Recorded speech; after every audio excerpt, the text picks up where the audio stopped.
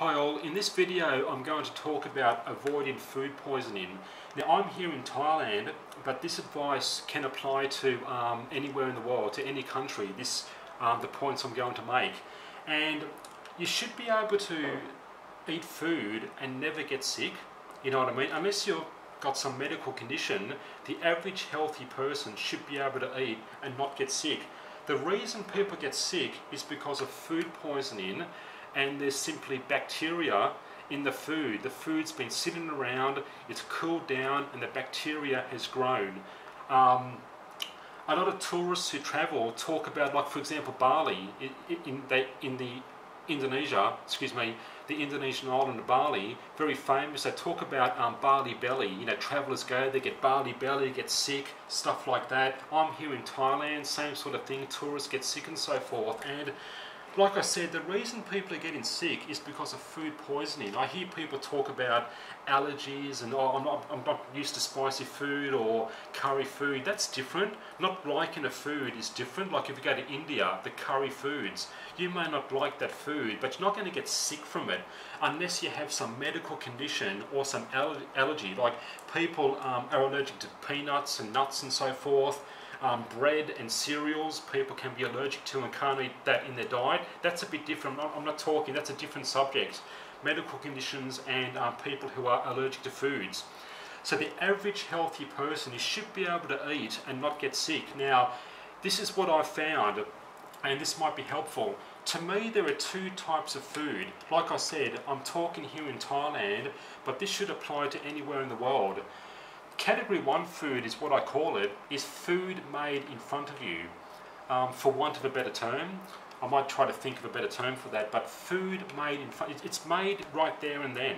If you eat it straight away, you're not going to get sick, guaranteed. Unless something drastic went wrong in the food making process. Yes, you can get sick from restaurants and stuff because some meat or fish hasn't been cooked properly, but generally speaking, the food's made, as long as it's cooked properly, it's safe to eat.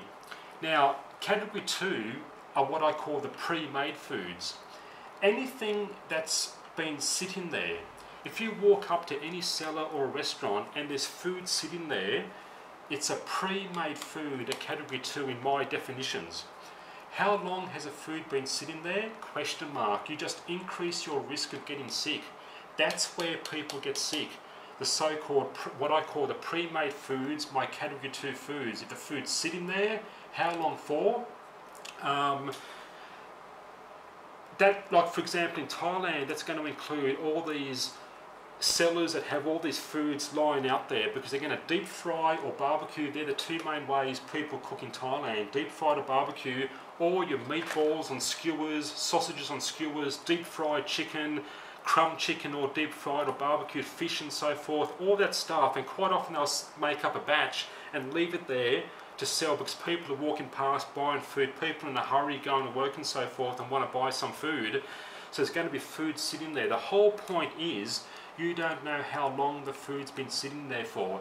It could be 1 minute, it could be 1 hour, it could be 1 day, and you just increase your risk of getting sick. The chances are that's where people are getting sick. Now, if you see the food freshly made, it could be a cellar, then it automatically becomes a food made in front of you. See how it becomes a category 1 food? If you go up there and you physically see food that's been barbecued or deep fried or whatever, put there and you buy it, well, you know it's been made in front of you as a category 1 food, it's going to be safe to eat. But if the food's sitting there, the other category of foods, pre-made foods, are all the bain-marie dishes.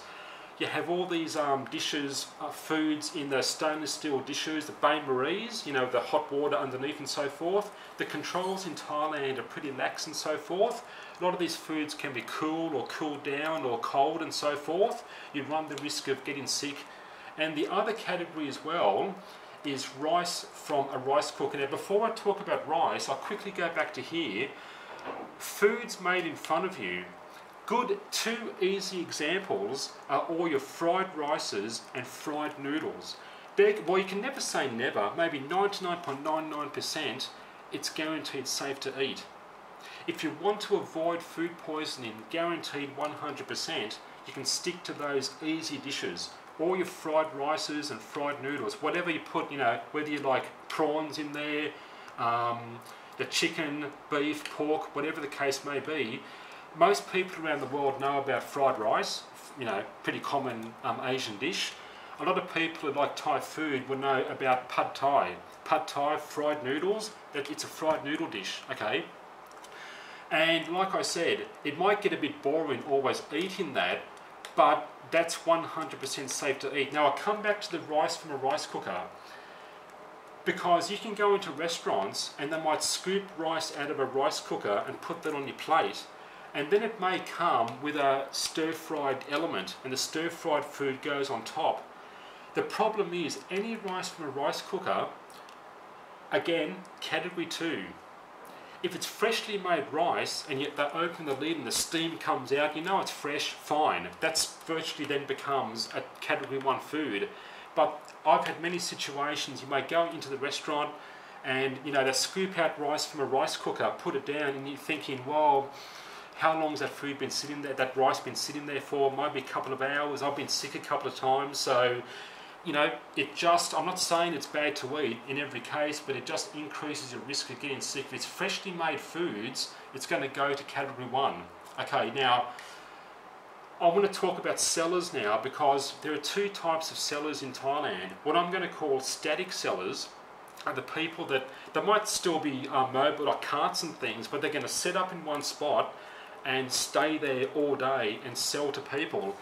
They're mainly going to be making category 2 foods. It's going to start out always as category 1, but like I said, as soon as a food sits there and you don't know how long it's been sitting there for, it becomes a category 2 food, and that's where you increase your risk of getting sick. Okay, most static sellers are selling that type of food, unless you see it freshly cooked.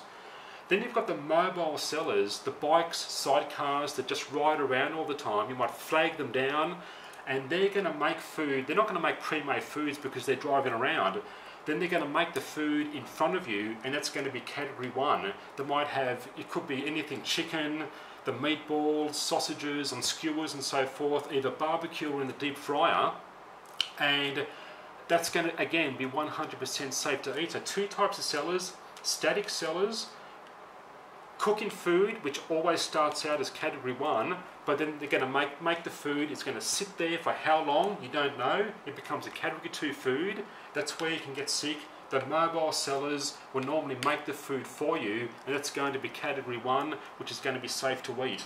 Okay, the pre-made foods I will quite often bring home and reheat.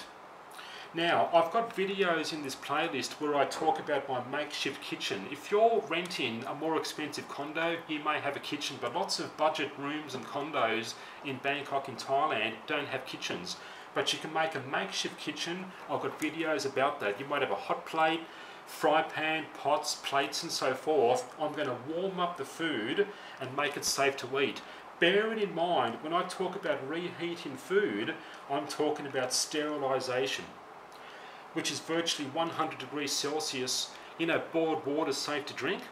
Well, if you're going to do the same thing for food, it's going to be safe to eat. So it may well have a bacterial load if it's cooled down in the shop for a couple of hours. Bring it home, reheat, make it safe to eat. If you don't reheat the food properly and still get sick, don't come crying to me, because that means you just haven't reheated the food properly. I'm talking about sterilisation, okay? So pre-made foods I will quite often bring home, reheat. Got videos about my makeshift kitchens.